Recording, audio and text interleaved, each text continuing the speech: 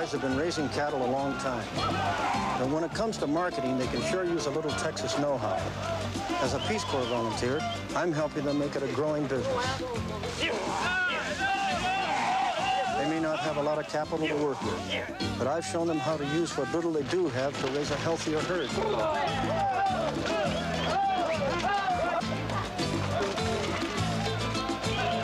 Getting a fatter price at the market can generate some real income in this community, so everyone gains from it. It takes time, and it may be just a start in anyone else's eyes, but let me tell you, a good bottom line translates in any language. I took my experience and put it to work in the Peace Corps.